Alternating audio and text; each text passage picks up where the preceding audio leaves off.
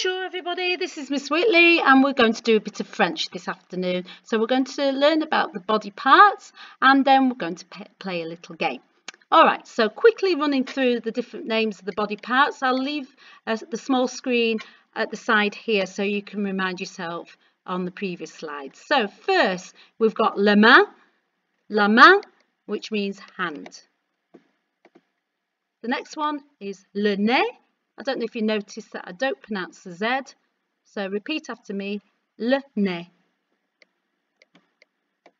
Moving on, we have the French for mouth, which is la bouche. I really like saying that one, la bouche.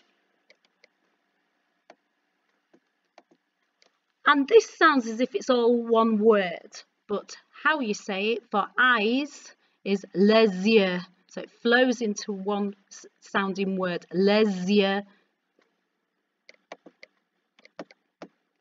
For ear is a bit of a tongue twister, l'oreille. And it's a y sound where the two L's are put together, l'oreille. Then we've got a head there, la tête. Feet, les pieds. We've not actually pronounced the D or the S at the end of there, so it is again pronounced les pieds. Then for neck, le cou. The French for tummy is le ventre. And if you look at the first four letters of ventre, vent actually means wind. So I think that's quite appropriate for that. And then if any of you do ballet dancing, you'll know this word. The French for arm is le bras. And you don't pronounce the S, le bras. For leg, it's la jambe. For hair is le cheveux. And sometimes when I was learning French, or still are, if you say le cheval, it actually means horse. So don't get them mixed up. Le cheveux.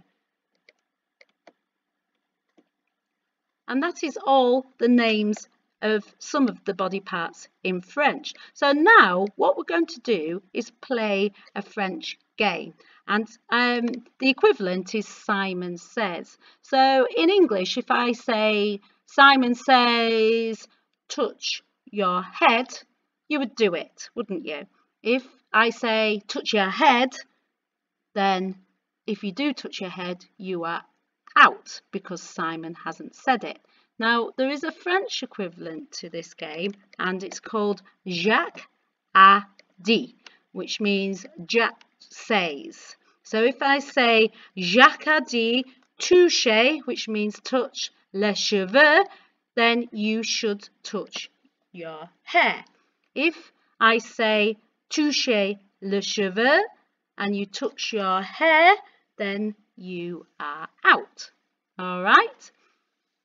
So let's see if we can play this game. So I'll leave these slides on the left hand side just to remind you what to do. All right? So the first one is Jacques a dit toucher les yeux. So hopefully you have touched your eyes. Jacques a dit toucher le nez. Hopefully you have touched your nose. Toucher la bouche. Now if you have touched your mouth, you're out because I didn't say Jacques a dit. All right, we're going to have another go. So Jacques a dit toucher la tête. Hopefully you've touched your head. The next one is toucher l'oreille. If you have touched your ear, you are out because Jack didn't say to touch your ear. Ah! So let's have another game. Jacques a dit, touchez le ventre. If you have touched your stomach, yay, you've got it right. Jacques a dit, touchez le bras. Hopefully, you've touched your arm. Jacques a dit, touchez la tête. Hopefully, you've touched your head. Touchez les cheveux.